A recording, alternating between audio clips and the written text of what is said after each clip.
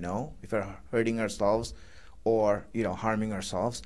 And the third aspect is that which has to deal with our ethical growth. If you look at Sunni Islam, I don't know if you have learned Sunni Islam in your class. You have, right? You see that they take all of these three things from three different peoples, right? For example, they take their jurisprudence from a set of imams that they follow. They take their ideology from another, different set of people here and there, right? Which is the Ashaira and, the Mu'tazila, right? And then when it came to their ethical and moral growth, neither the jurisprudent imams nor the these other imams who taught ideology spoke about that or showed that. So then you have a whole set of people who are helping them or training them for their ethical growth, for their moral growth. So these are the Sufis that you're talking about. Now for Shias, they have no place because the Shias took everything, their jurisprudence, their ideology, and their moral growth from one set of imams. So all of it came as one package, and hence it works together. Because those came from different packages, different people, that's why they were at war with each other. The fiqhi people, right, mutakallimin, but we say, the ideological people were always killing the Sufis, right, and so forth and so forth. It went on, the battles went on because they came from different sources. We gain all of that from one source, and hence to us, all of that blends together.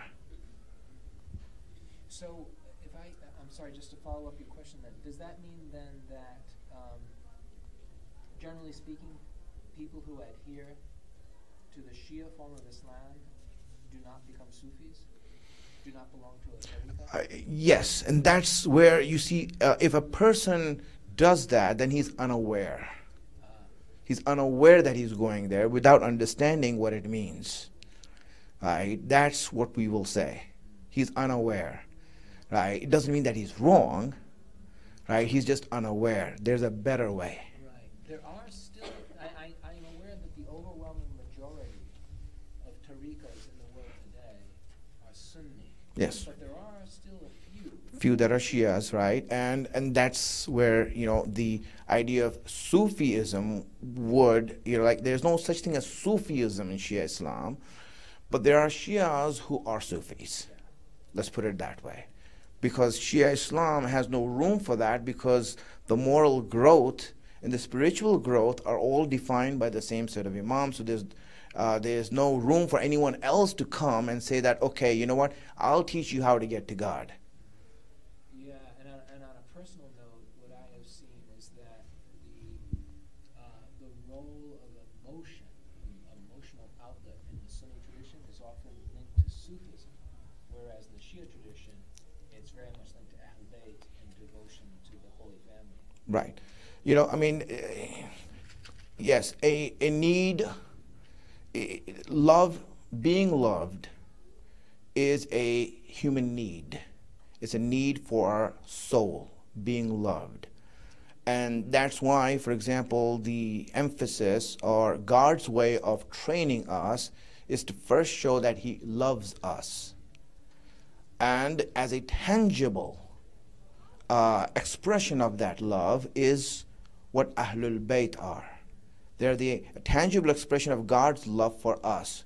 They loved us.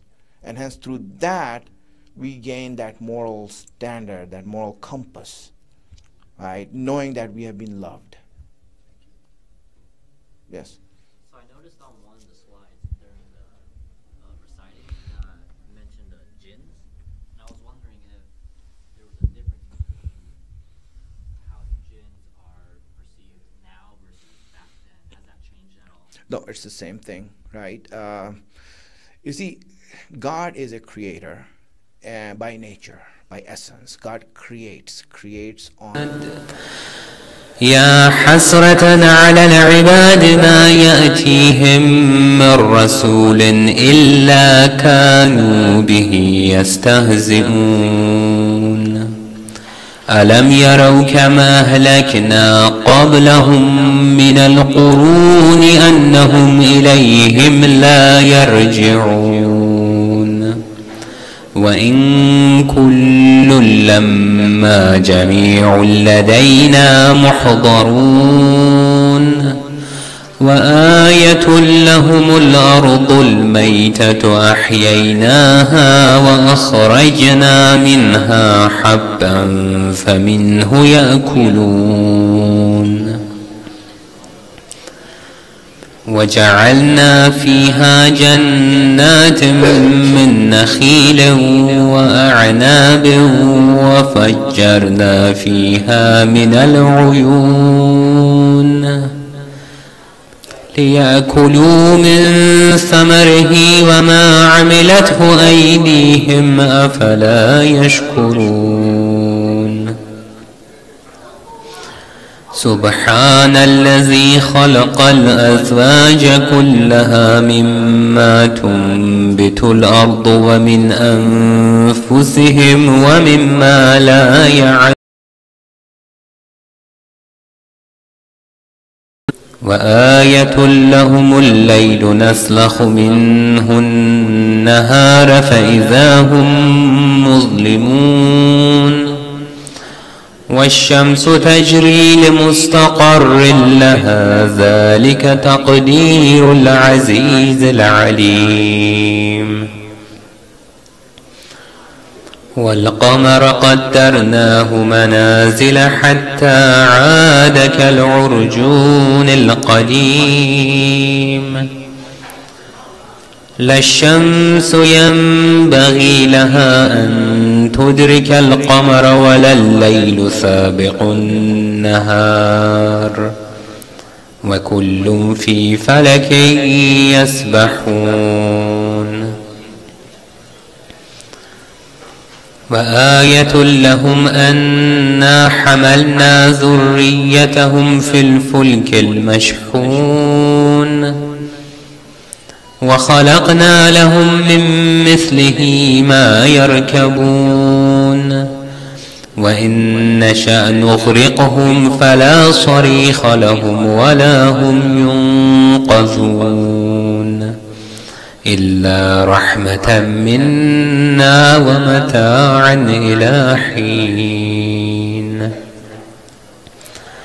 وإذا قيل لهم اتقوا ما بين أيديكم وما خلفكم لعلكم ترحمون وما تأتيهم من آية من آيات ربهم إلا كانوا عنها معرضين وإذا قيل لهم أنفقوا مما رزقكم الله قال الذين كفروا للذين آمنوا أنطعم من لو يشاء الله أطعمه إن أنتم إلا في ضلال مبين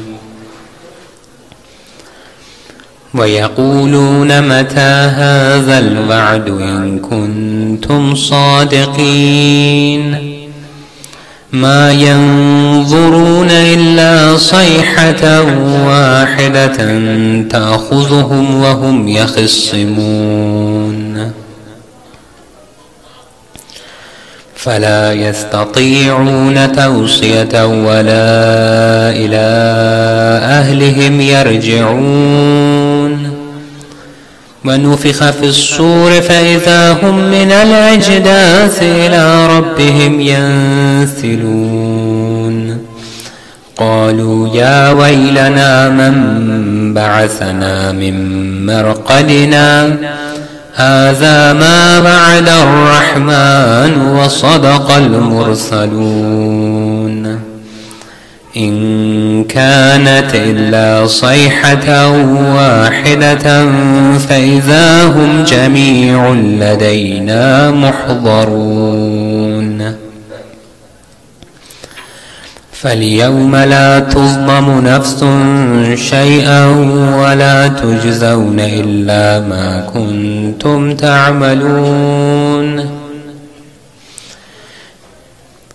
إن أصحاب الجنة اليوم في شغل فاكهون هم وأزواجهم في ظلال على الأرائك متكئون لهم فيها فاكهة ولهم ما يدعون. سلام قولا من رب رحيم. وامتازوا اليوم أيها المجرمون.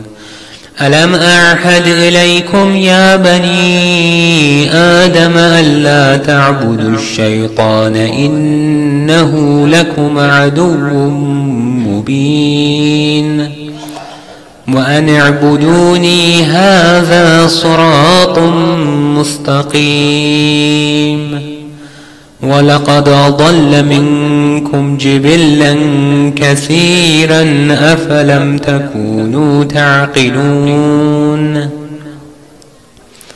هذه جهنم التي كنتم توعدون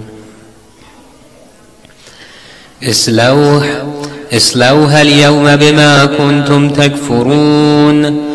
اليوم نختم على أفواههم وتكلمنا أيديهم وتشهد أرجلهم بما كانوا يكسبون. ولو نشاء لطمسنا على أعينهم فاستبقوا الصراط فأنى يبصرون. ولو نشاء لمسخناهم على مكانتهم فما استطاعوا مضيا ولا يرجعون. ومن نعمره ننكسه في الخلق أفلا يعقلون. وما علمناه الشعر وما ينبغي له إن هو إلا ذكر وقرآن مبين لينذر من كان حيا ويحق القول على الكافرين. أولم يروا أنا خلقنا لهم مما عملت أيدينا أنعاما فهم لها مالكون وذللناها لهم فمنها ركوبهم ومنها يأكلون ولهم فيها منافع ومشارب أفلا يشكرون. واتخذوا من دون الله آلهة لعلهم ينصرون. لا يستطيعون نصرهم وهم لهم جند محضرون. فلا يحزنك قولهم إنا نعلم ما يسرون وما يعلنون. أولم ير الإنسان أنا خلقناه من نطفة فإذا هو خصيم مبين. وضرب لنا مثلا ونسي خلقه قال من يحيي العظام وهي رميم قل يحييها الذي أنشأها أول مرة وهو بكل خلق عليم. الذي جعل لكم من الشجر الأخضر نارا فإذا أنتم منه توقدون. أوليس الذي خلق السماوات والأرض بقادر على أن يخلق مثلهم بلى وهو الخلاق العليم. إنما أمره إذا أراد شيئا أن يقول له كن فيكون.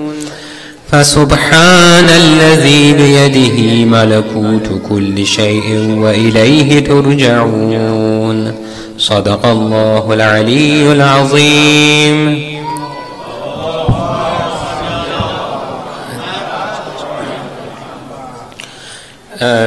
they ask for some Fatiha. If you please recite Surah Fatiha for Marhum Ali Eskurechi and Marhum Man'out Aziz, would be great. Thank you. Salawat ala Muhammad.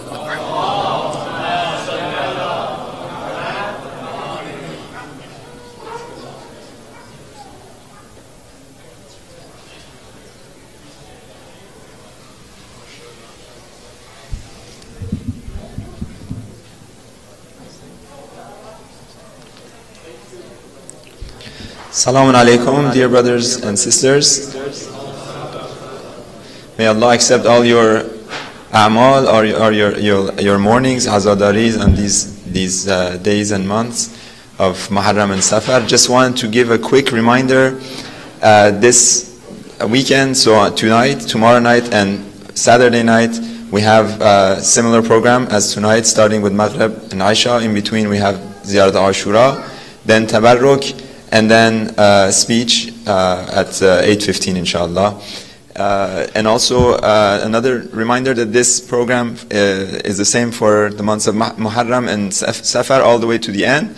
We're going to have on the weekends, which is Thursday night, Friday night, Saturday night, speeches. Except for this weekend, all other weekends we're going to have the parallel programs in different languages inshallah. Tonight we're blessed to have Moulana Baig. He's our guest for these 3 nights, coming all the way from Los Angeles, inshallah. We'll invite him with a loud salawat.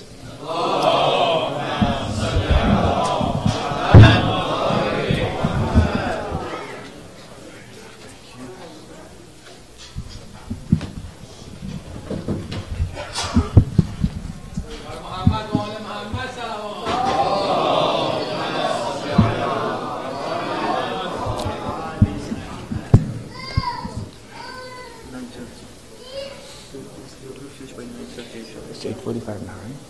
Is it 8:45? It's 8:45, yeah, 9:30. Please note down these names. Marhum Ali Skuruchi and Marhuma Man'out Aziz. Please recite a Surah Fatiha for them.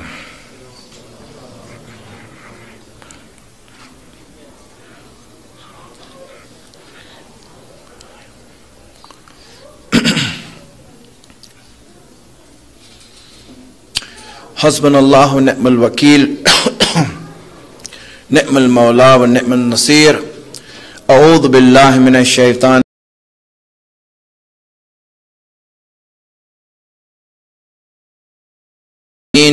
Wassalatu wassalam ala ashrafil anbiya wal mursaleen Sayyidina wa Moulana Abil Qasim Muhammad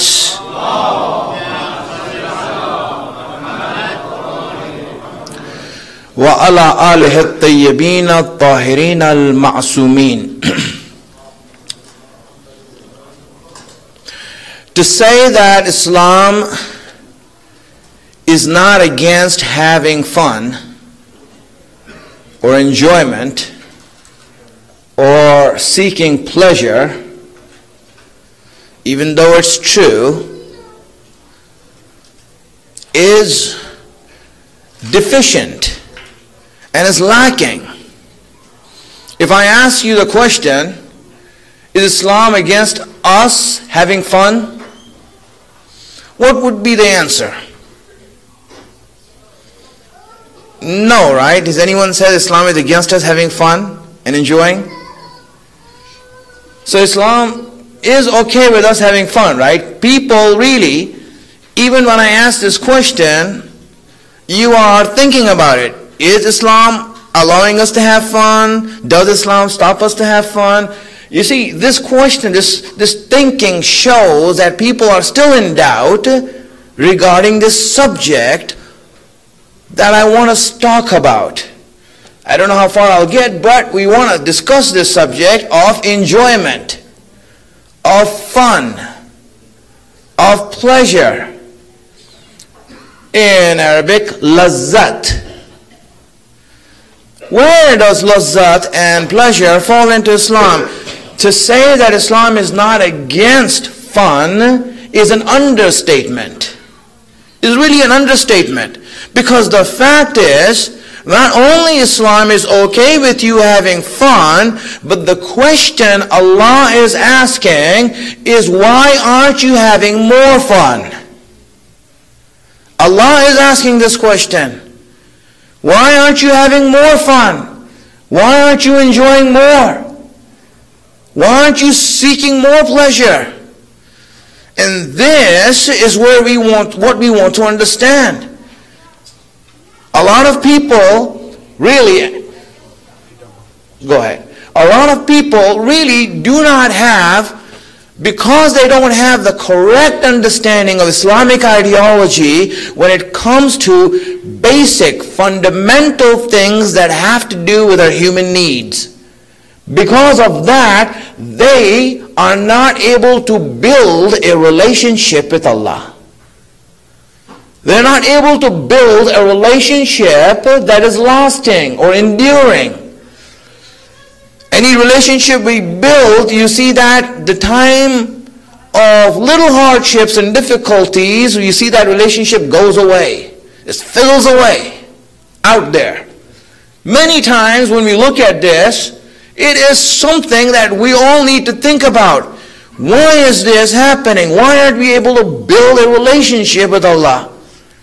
Well, this is something that I want to answer also through this subject. So let's send a salawat.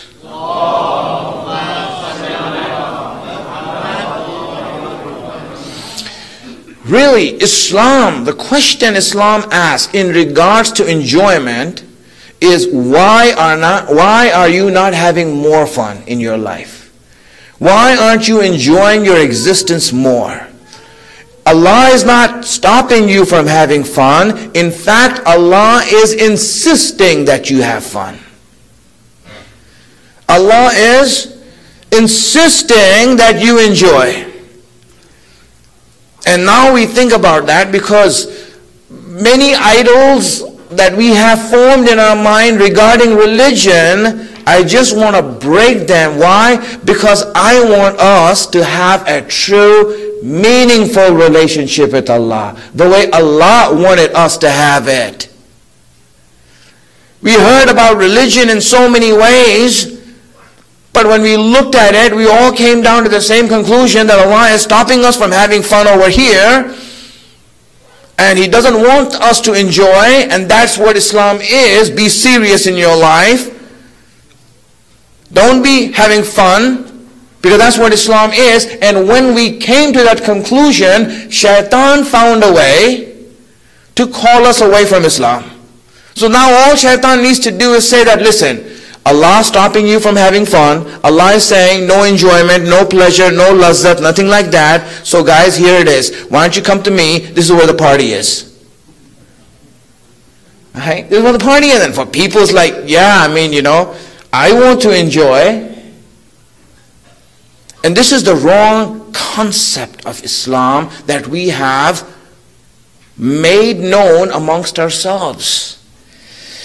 This enjoyment and this pleasure, seeking pleasure, is to such an extent that it is said that if you do not have pleasure or fun or enjoyment, I'm just translating the word lazzat here, because that's my subject, lazzat.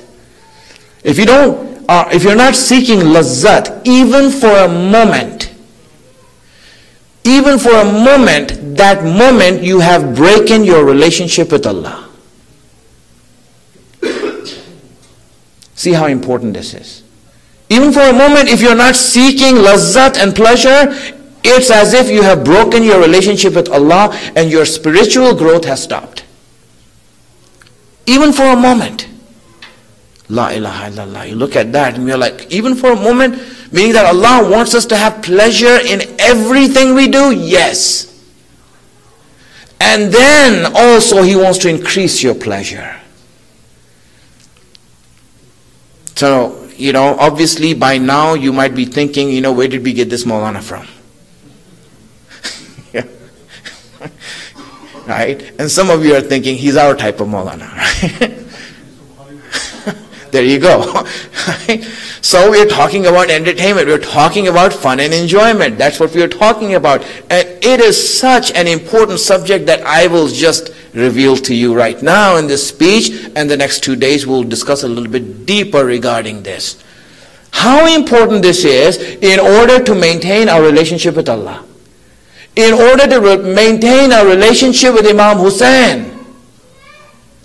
If you are not seeking pleasure, meaning actively seeking pleasure and lazzat, then you do not and cannot form a relationship with Imam Hussein. Far be it from establishing one with Allah. And this is where now I just want to raise the subject up today. I'm not going to answer any questions. I know you will have questions. And I just beg of you to wait for the next 2 days so that then you can ask questions after some answers are given forward. Salawat ala Muhammad wa ala Muhammad.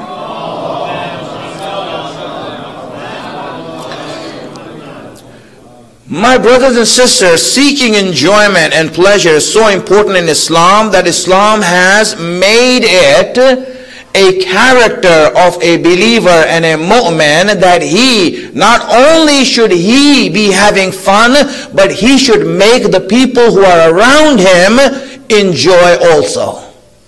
A mu'min is someone that people take pleasure from his company. When a believer is around, people enjoy his pleasure. They just his company, just him being around is pleasurable. This is the akhlaq of Islam. Imagine how important this is. We are told to live happy and make others happy. We are told to live with a high spirit so that when others see us, their spirits can be raised high.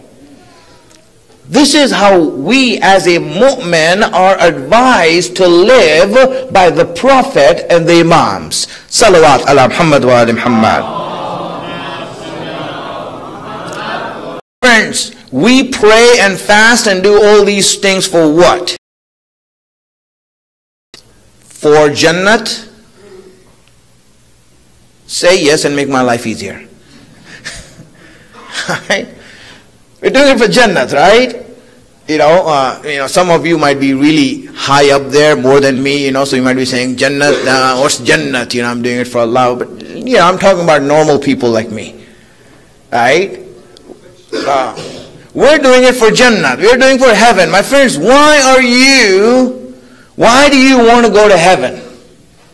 Why is paradise so important for you? What are you going to get there in paradise? Allah has stated many of these things, right? And, food the way you want it. Really, not like Burger King, right? Really the way you want it. Right? Anything that you wish for, hurul een, all of these things. My friends, what are you going to get out of that? What are all these things meant for? What are they feeding? Think about it. If you get a hurul een, what is that hurul een making you have? Imagine this. Isn't it pleasure? Isn't that what Allah wants to give you in heaven? More pleasure? Upgraded pleasure? Real type of pleasure? That's what He wants to give you, right? It's pleasure. Admit it. Yes, it's pleasure. Allah is saying, I will give you the food you like. Why, Allah? To please you. So that you can enjoy it. I'll give you hurul een. Why? So that you can enjoy it. So all of the heaven and whatever's in heaven is there in order that we enjoy it. That we gain more pleasure from it. Isn't that the case or not? Or does anyone want a hurul een for suffering? Difficulty? I want one hurul een who's going to give me a headache. We already have that here in dunya, right? You don't want that one there, right? So here it is, All of that is in Jannah is there for what? It's there so that we enjoy. More than that, we are going to meet Allah, our Creator, our Rabb. Of course, I'm not saying see, I'm saying meet, mulaqat, liqa'ullah. You can explain to him, brother, a little bit, alright? This is, no, mulaqat, I'm saying mulaqat, brother, not ra'ayta, right? Mulaqat, liqa'ullah. Right? Allah says, alladhina liqa'ullah, those who are going to meet Allah.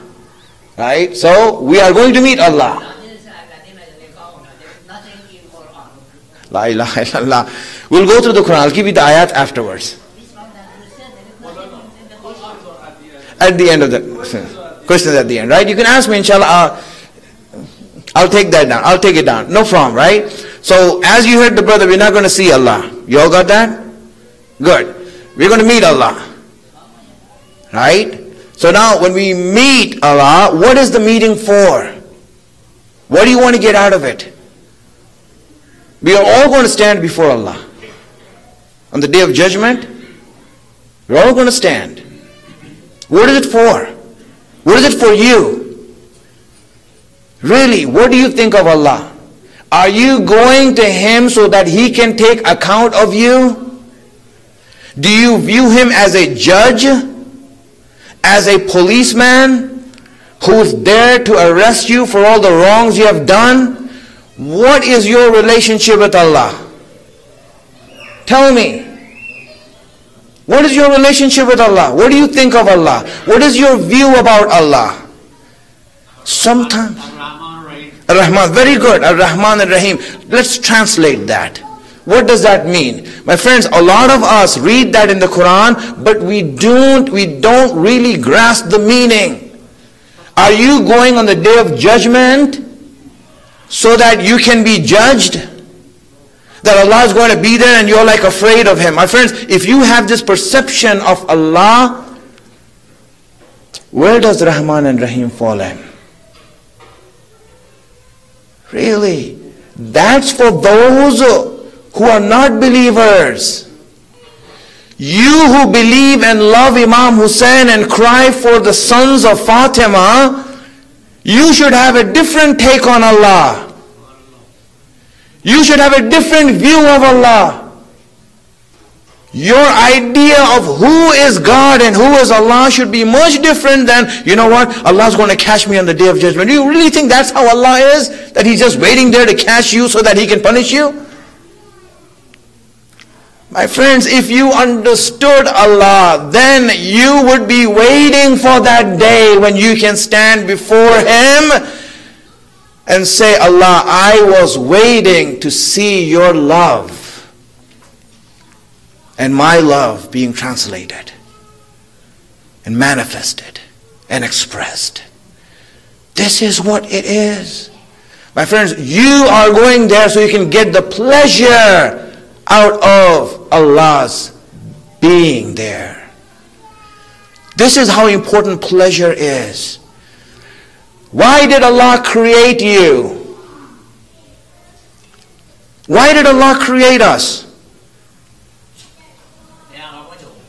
Look, Abudu, exactly. So, do you think that Allah created us so we can bump heads and go up and down and be troubled? Is that why Allah, you so Rahman and Rahim created me for what? So that I can go through trouble? Did He want to give us trouble? Annoy us? Make our life cumbersome? My friends, I want you to think here. I'm just raising the subject so that we can start thinking. Do not just go and read ayat and hadith without thinking. It will not. Really will not be the right way of doing things.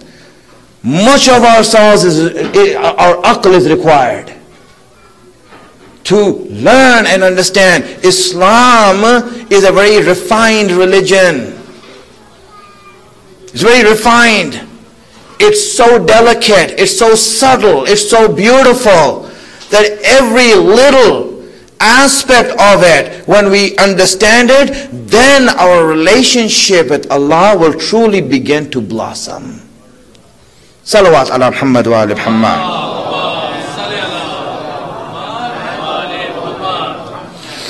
La ilaha illallah.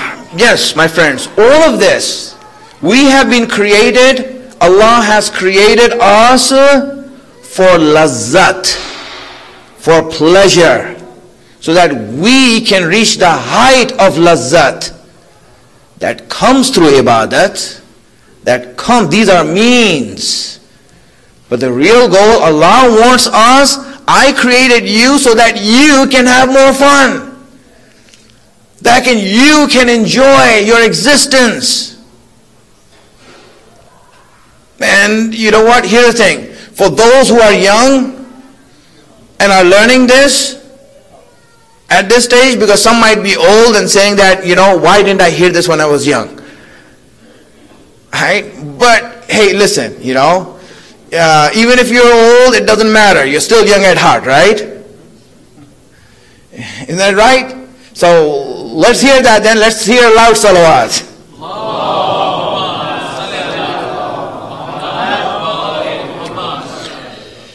This is the reason why there is no restriction on enjoyment. Does Islam restrict your enjoyment? We see that no, there is no restriction. How much can you enjoy? It is unlimited. And you must be wondering, how is it unlimited? But Islam had said all of these things are haram and this and that. Yes. And that, inshallah, I hope I can come to explain where does haram fall into this worldview.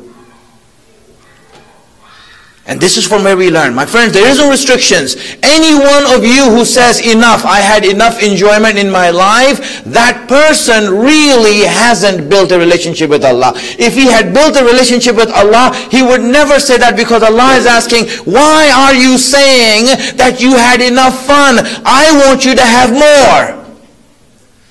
I want you to increase your enjoyment. Why are you saying this to yourself? Why are you making such small goals for yourself? Make higher goals. Make greater goals. Have more fun and seek more enjoyment and pleasure. This is how Allah is dealing with you. And we are not cows. Cows, cattle, sheep. We're not cows. They are much simpler than us. To them, the greatest moment of their day is to smell some good grass and eat it. Right? A cow goes around smelling grass, and whatever grass it likes, it starts eating, and that's like the highlight of its day. Some of us might get a kick out of grass, but other than that, leaving that aside, I'm saying we are more complex than that. We're more complex than that. We are better than that. Allah created us to be better. In the old days when I played video games, when I was playing video games, it's much different than video games nowadays. I don't see any kids over here. I hear them in the other hall, But if they were here, they would understand this, right? Maybe some of you still watch the kids play games, right? If you watch them play them games, these games are very sophisticated nowadays. They're so exciting, so many challenges, so many things that are happening all around in that game. You see, my friends, in those days, we would get a game, when I was young, and you would just have a car, and you're driving in that car, and you're driving, in like 5 minutes, 10 minutes, 15 minutes, and, after a while, you'll say, this is retarded, what am I doing? like completely retarded, it has nothing to do with anything. And you see these games, no challenges, nothing. My friends, if the game becomes better when there's a challenge. You're being shot at, you're being this, you have to dodge, you have to wave, you have to do things. Doing that makes the game exciting. That's where the excitement comes from. That's where the enjoyment comes from. That's where the fun comes from. That's why Allah has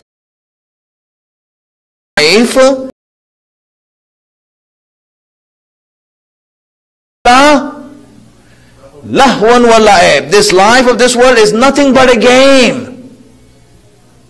Nothing but a game. Don't take it seriously. Enjoy it. Have fun with it. What do you do with a game? Do you take a game seriously? Have you seen someone who takes a game, like for example, so seriously that he's angry? That's what happens, right? You go to these little league games over there. The parents are more serious than the children, right? They're getting angry, shouting, cursing, and all these things. And why are you getting so serious about it? It's only a game. It's only a game. Why are you getting so uptight about this? Relax. That's what Allah is saying. He's saying this life of this world is only a game. Just take it easy. Enjoy it. The whole idea of a game is to enjoy it. That's why the challenges of life are there. The purpose of why Allah gives us difficulties and sufferings and hardships in our life is to make the game and life more exciting and enjoyable for you.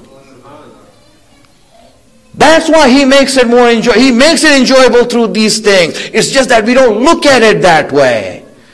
If we understood that life is a game, we would be enjoying all the curveballs that life is throwing at us.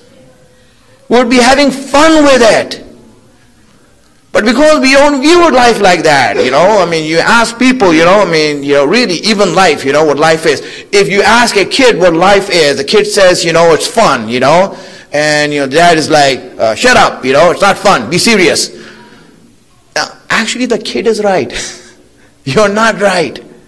You, the parent, are not right by saying it's serious. Allah is saying it's fun. Why are you saying it's serious? You see, from here, understand how things work in Islam. Islam is a sophisticated religion. It's not for naive people, simple-minded people who just want to view it and read a hadith and, this is what Imam said, without understanding the undertones and the depth of where it applies in our life and how it applies in our life. Salawat ala Muhammad wa ali Muhammad.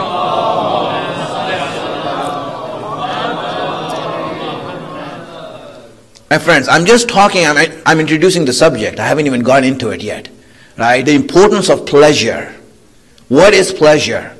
My friends, having fun. Just let me tell you this. It is so important that we owe it to Allah to have fun in our life. You owe Him. Any minute that you don't have fun, really, any moment that you are not enjoying your life is a moment to do istighfar and say, Allah, I'm sorry, I did not enjoy. Do istighfar there. Ask Allah, please forgive me for not enjoying, for not having fun. La ilaha illallah. We owe it to Allah to have fun. Let me give an example so we understand this better. Send a salawat, please.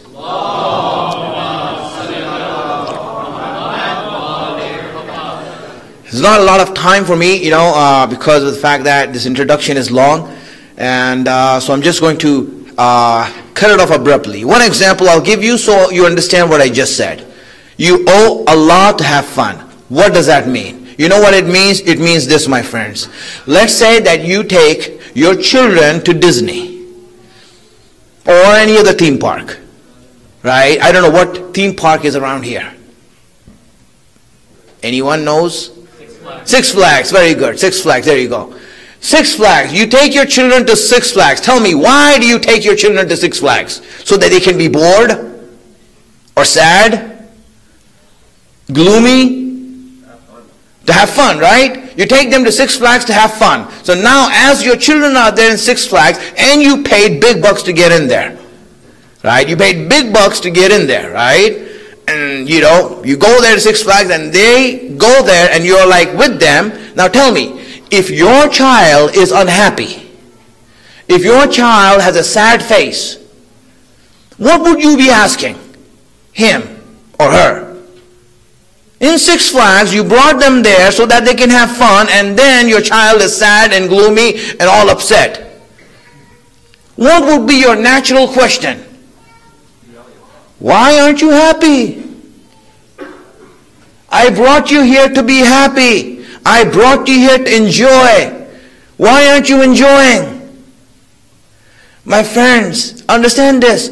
Allah brought us in this dunya to have enjoyment. Any time that you are sad, that is the question Allah is asking you. Why aren't you happy? Have I not done enough for you? Why aren't you happy? I brought you here for fun. Why are you all so upset, serious, and angry?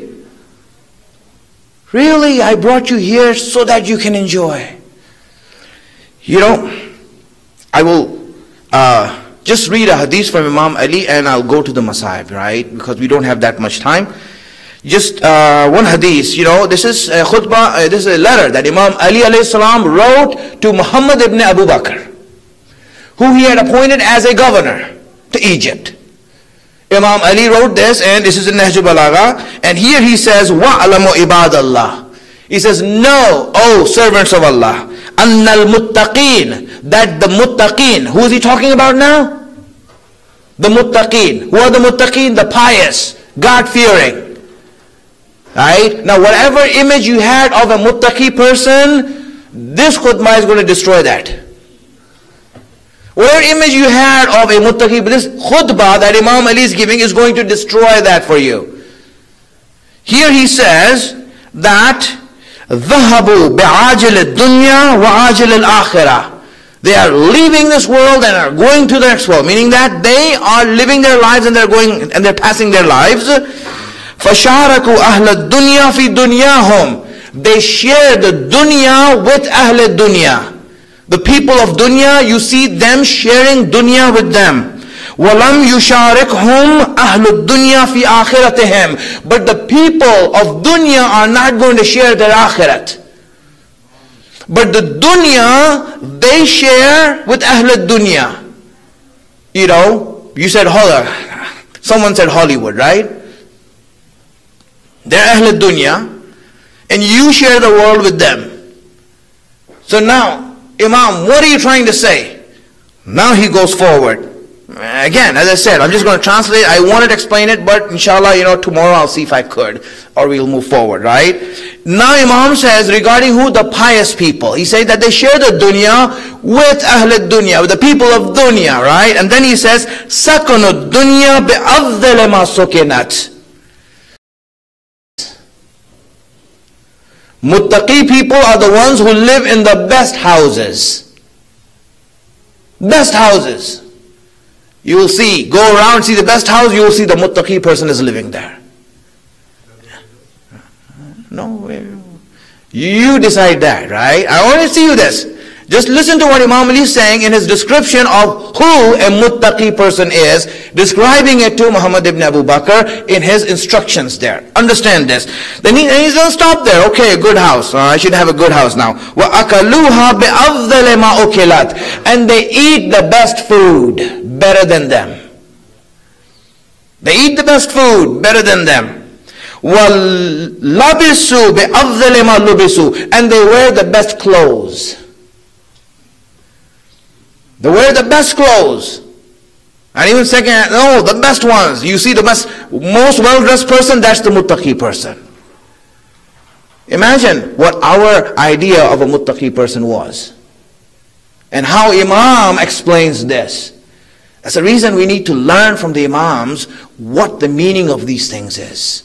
And he goes forward. He didn't stop there, right? Listen. وَتَزَوَّجُوا بِأَفْضَلِ مَا تُزَوَّجُوا. They have the best wives. The spouses. I want to keep it both gender, right? They have the best spouses. Better than kuffar. Better than Ahl dunya. Their spouses are better. They get more pleasure from them. They enjoy more from each other. Then he says, وَرَكِبُوا بِأَفْضَلِ مَا يَرْكَبُونَ. They have the best cars. He says rides here. I'm just translating into our language, right? They have the best rides. Better rides than Ahl dunya do. And now you must be wondering, okay, Imam Ali, this is a whole different description of what a muttaqi person is. that we thought of. My friends, now a lot of you might be asking, but Imam Ali didn't live this way. Did Imam Ali live like this? No, he didn't. Right? He didn't. I mean, he used to wear rough clothes. He used to live very simple and all of that. And you might be wondering, but Moulana, you're saying that, how is it possible? How is it possible? La ilaha illallah. You see, this is where we need to learn ideology. Someone asked Imam Jafar as-Sadiq alayhi salam.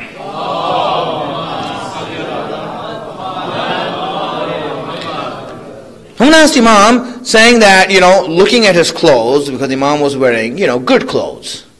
Really good clothes. He looked at Imam and said, look at you. Look at the clothes you're wearing, and look at the clothes that your grandfather wore. Imam Ali. He wore those type of lot, and you're wearing these type of clothes. Why aren't you following his example? Why aren't you following his example? Now, before what the Imam said to you, right? And let me just, an example I'll give you, right? What happened with me? I was in Qom, and I was invited by a very muttaqi alim to come and, eat lunch with him. So I went there, lunch with him, So, he had made like, a chicken dish with rice and all of that. And for me. And for him, he had a hard barley bread. The hard barley bread. He had that. And I was like, I said, why are you eating that? He says, I'm following the sunnah of Imam Ali. I'm eating hard barley bread. I said, alhamdulillah, I went for the chicken, I went for the chicken. I said, that's too delicious, man. Let me just take that. You take the barley bread and enjoy that, right? Now, while I was eating the chicken, then he went on to explain about the barley bread. He says, nowadays it's very hard to get this barley. There's only one person who makes it, and it's very expensive. And I looked at him and said, bro, I think you missed the whole point. Imam Ali did not eat the barley bread for that. It's because that was the only thing that was found. Not that it's a delicacy now, and you have to buy it from one person who makes it. It's more expensive than the chicken. I think you're missing the boat on the whole idea of what Imam Ali is trying to do here. So a lot of times we take these things without the context, and we make mistakes in applying it into our life. So when he asked Imam Sadiq, now look at the answer of Imam Sadiq. That's where the interesting part is.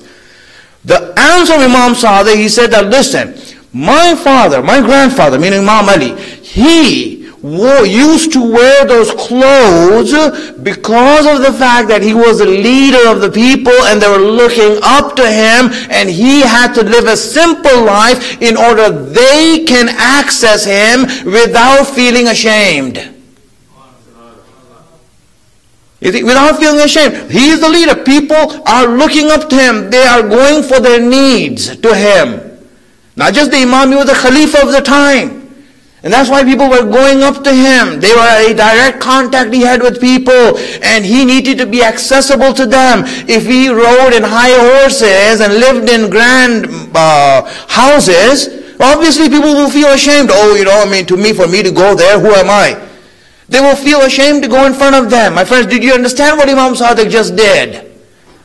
You see, still we haven't understood what he had done. Then you will appreciate the answer that Imam is giving. Imam justified the actions of Imam Ali. He did not justify his own actions.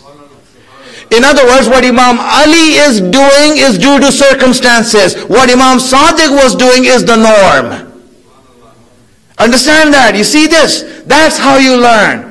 What Imam Ali was doing was because of the circumstances he was in, he was like that. Otherwise, Imam Ali would be like me also, if there was no circumstances like that. You see, this is how you look into things. And for us, when we look at what muttaqi is, do not, and this is where we make the mistake. Imam Ali, when he's explaining that, he says, enjoy. And this enjoyment is necessary for us. It is who we are. Really who we are. And those who enjoy, they actually have a relationship with Allah. Really. La ilaha illallah. You know, as I said, right, I'll just stop over here. You know, when Allah created you, He created you keeping your needs in mind. Keeping your needs in mind. Pleasure is a need that we have. It's a need. You cannot separate it from us. That's why those people who try to fight pleasure, they're fighting a futile battle. An unwinnable battle that they're fighting. You don't defeat pleasure. Allah made pleasure in order that we reach the height of pleasure.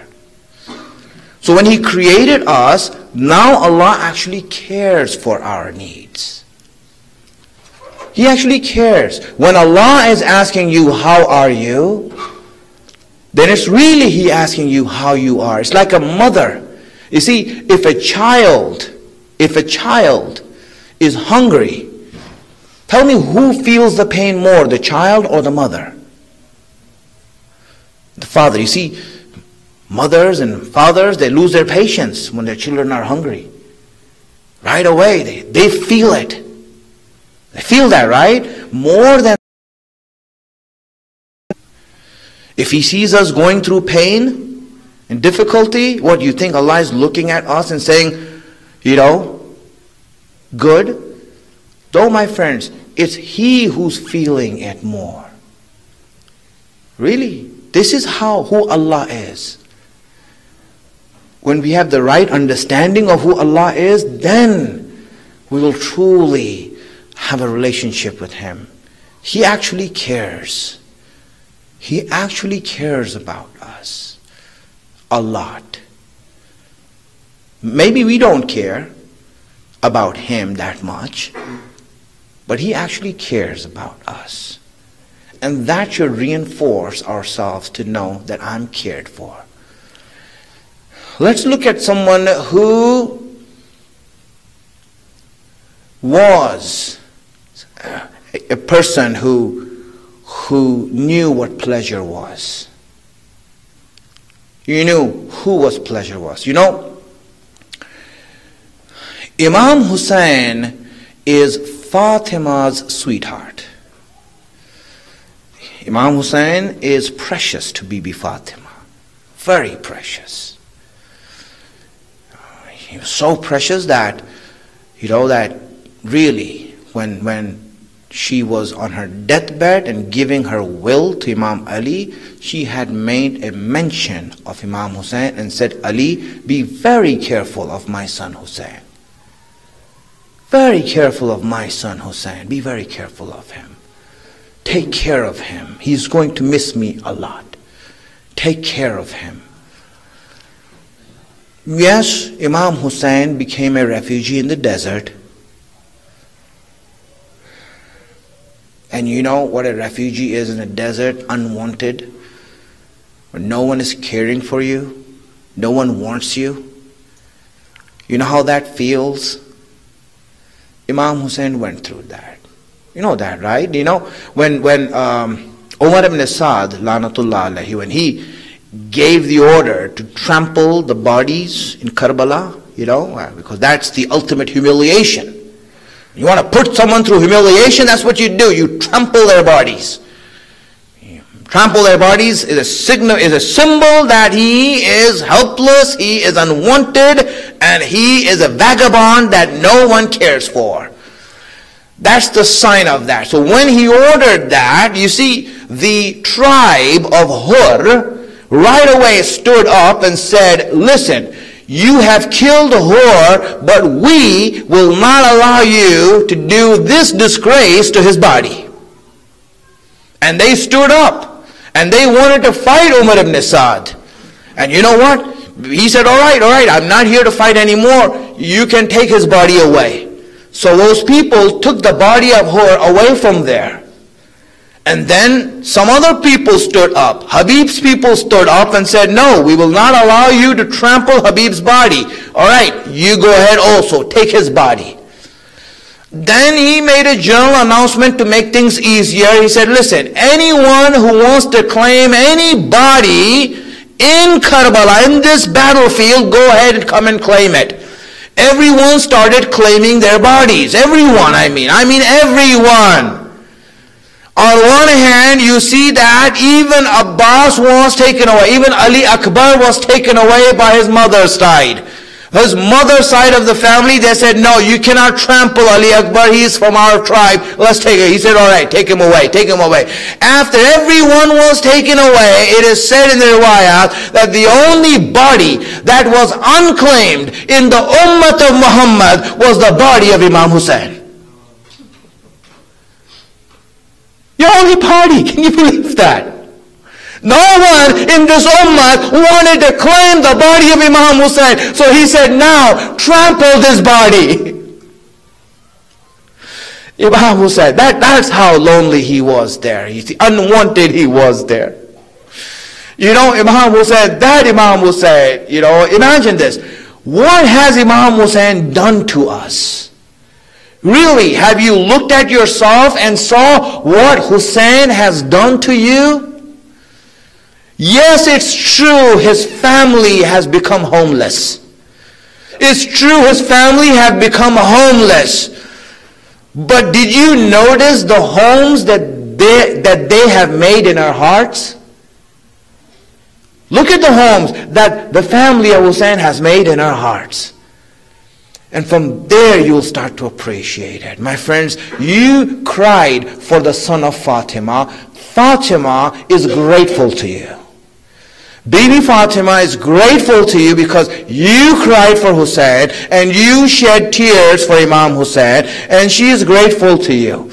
But Imam Hussein, I want you to ask yourself, you cried, you spent yourself, you beat yourself, you did all of these things in the 10 days that have gone by. Tell me, is there anyone who's thinking that you have done enough for Imam Hussein? Is there anyone who feels that that is sufficient? That now I paid back what I owed to Imam Hussein? Is there anyone who feels like that here? And of course I would say no. No one feels like that here. Doesn't everyone feel that you are indebted to Imam Hussein? Don't you feel that you are indebted to Imam Hussein? And that your heads are bowed down saying, Imam Hussein, I'm sorry. I'm sorry that I fell short of your glory. I fell short of your greatness. You gave so much. You gave so much and I haven't given anything back to you. We feel sorry. We feel ashamed. We feel indebted to Imam Hussein. All I will say to you is this. Raise your head up. Raise your head up and walk with dignity and walk with pride. You know why? Because everyone has fallen short of Imam Hussein. Everyone in Karbala has fallen short of Imam Hussein. Don't you see Abbas, who's falling down in Karbala, is saying, Hussein, I'm sorry, Hussein. I'm sorry I could not have done this for you. I fell short of you. You had expectations from me and I fell short of those expectations. If Abbas is sorry in front of Hussein, if Abbas falls short in front of Hussein, then who are you? No one can leave Imam Hussein indebted, my friends. No one can leave Imam Hussein indebted.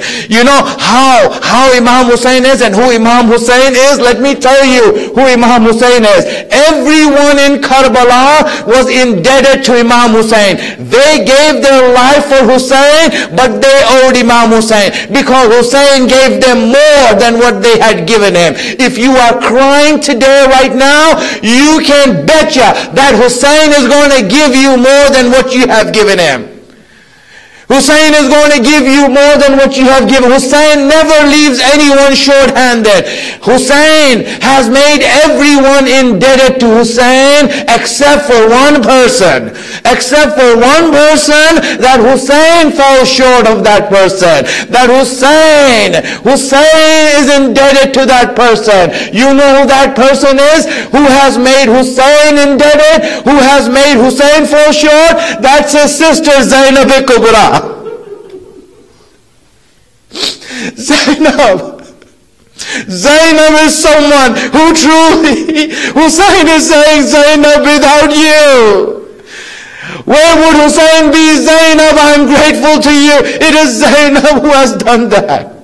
That's why many places we have seen the comparison between Karbala and Sham. But when asked from Imam Sajjad, what is the hardest place? What's the most difficult time? 3 times he said, Asham, Asham, Asham.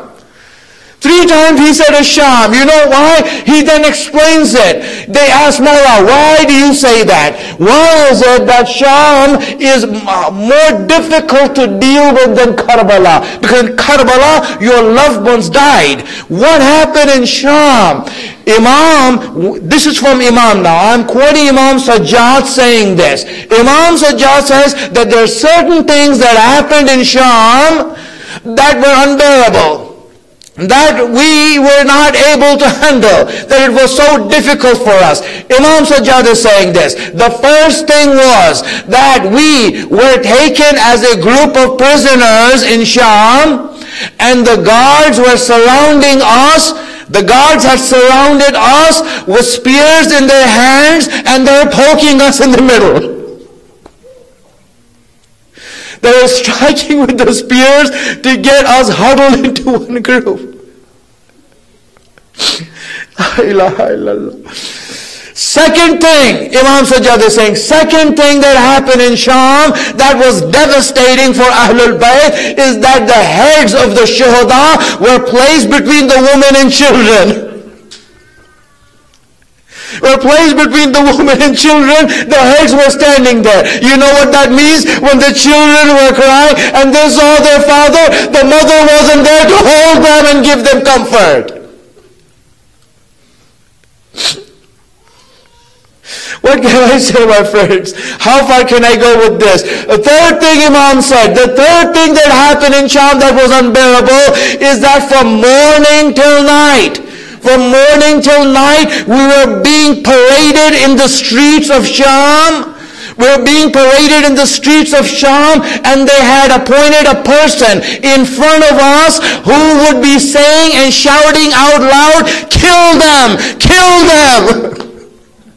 And the children and women would hear that, this person saying, kill them, and they would look at him and say, what did we do to deserve to be killed? And the fourth thing that the Imam said, I will not say it to the end. Inshallah, you raise your voices so that you don't let my voice reach you. You know what the Imam is saying? As we were going in the streets, Imam is saying this. When we were going in the streets, the people were standing on their roofs and they were throwing fire at us. They were throwing coal, burning coal, and fire at us. And this fire was coming from all around. And one piece of that fire fell on my head. A piece of that fire fell on my head. And because my hands were tied,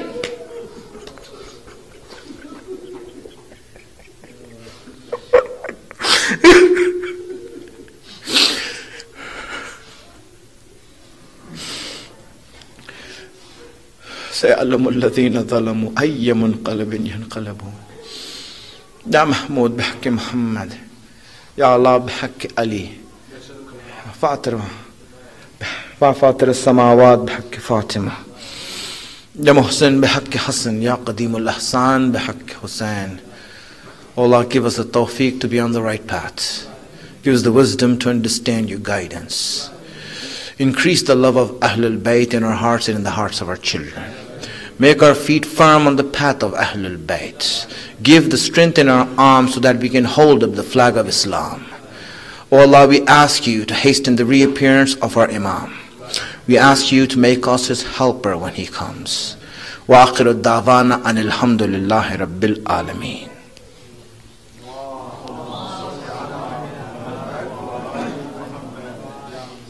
Now, say it. Ya Hussein,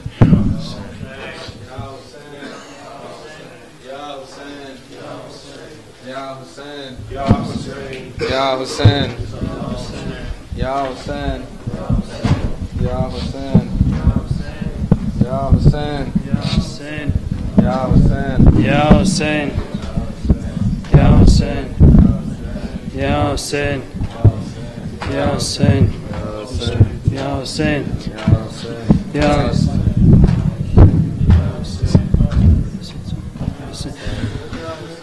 في التفوف تسبى زينب للعين، تسبى زينب للعين، وتنادي أين أنت يا معيني. وحسينا وحسينا وحسينا وحسينا وحسينا وحسينا في التفوف تسبى زينب للعين، وتنادي أين أنت يا معيني. وحسينا وحسينا وحسينا وحسينا وحسينا وحسينا.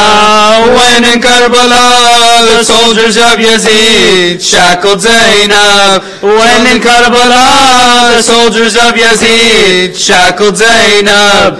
Choking back her tears, she cried out in pain, where are you, Hussein? Where are you, Hussein? Wa Habiba, Wa Habiba, Wa Habiba, Wa Husayna, Wa Husayna, Wa Husayna. في الجفوف تسبى زينب للعين، وتنادي أين أنت يا معيني. وحسينا وحسينا وحسينا. While your body lay trampled and slain, lifeless on the sand. But your body lay trampled and slain, lifeless on the sand. And your holy head thrust atop a spear, severed by Shimmer's hand, severed by Shimmer's hand. Waqatila, Waqatila, Waqatila. وحسينا وحسينا وحسينا. في الجفوف تسبى زينب للعين، وتنادي أين أنت يا معيني. وحسينا وحسينا وحسينا وحسينا وحسينا وحسينا. You gave everything in a strange land to bring back true Islam. You gave everything in a strange land to bring back true Islam. Your Quran in red, we who heed your call will never be misled, will never be misled. Wa ghariba, wa ghariba, wa ghariba.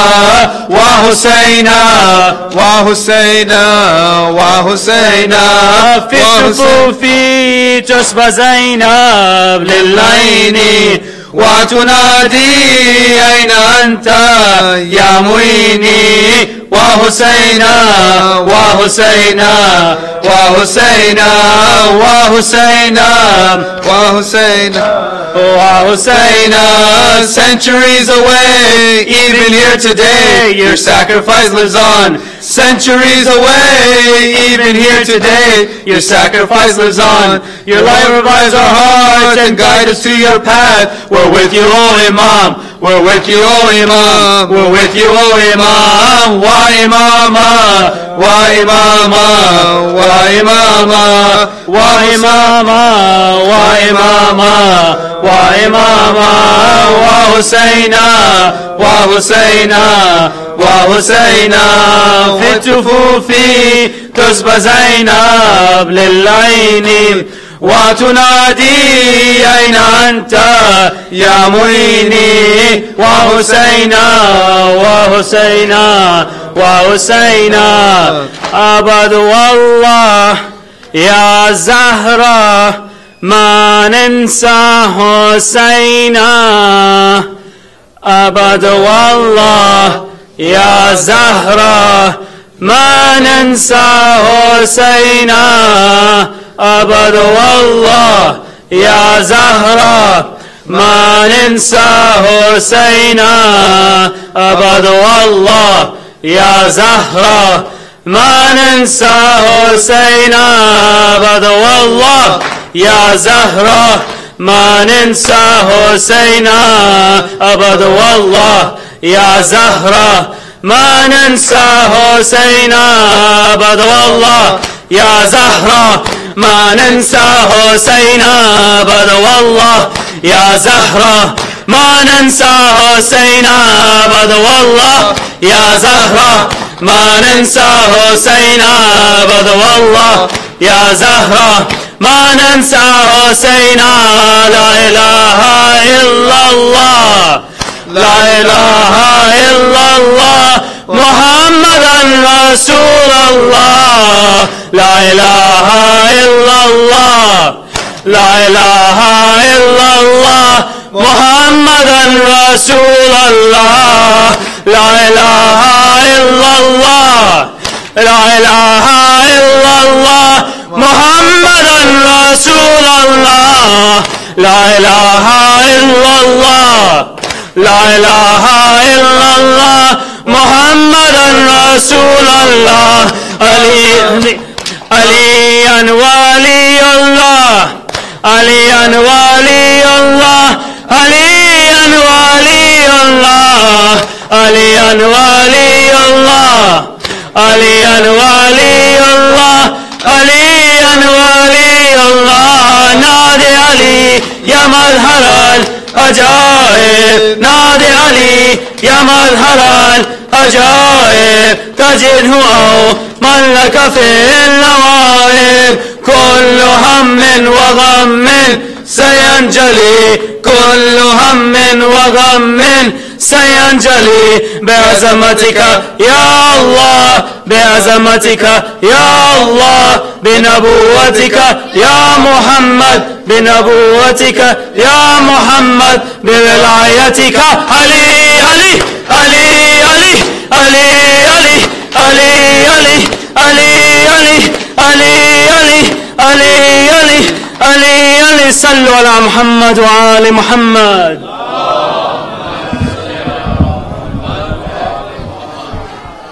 السلام عليك يا رسول الله يا حبيب الله يا خير خلق الله ورحمة الله وبركاته السلام عليك يا أبا عبد الله السلام عليك يا ابن رسول الله يا حسين أيها الشهيد بكربلاء السلام عليك وعلى جدك وأبيك وعلى أمك وأخيك جميعا ورحمة الله وبركاته السلام عليك يا صاحب العصر والزمان السلام عليك إمامنا وإمام إنس والجان السلام عليك يا شريك القرآن السلام عليك يا مظهر الإيمان عجل الله تعالى فرجك وتهل الله تعالى مخرجك وظهورك السلام عليكم جميع المعصومين ورحمة الله وبركاته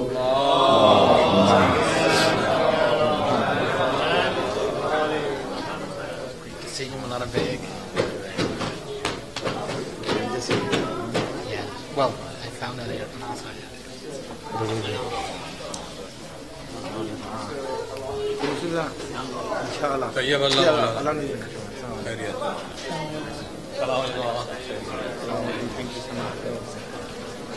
السلام عليكم ما شاء الله خيريات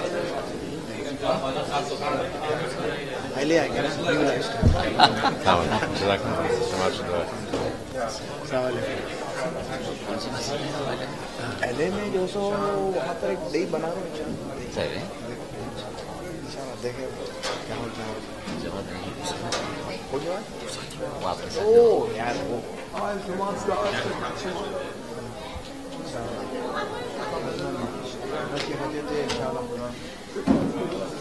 खाते रहे बीमारी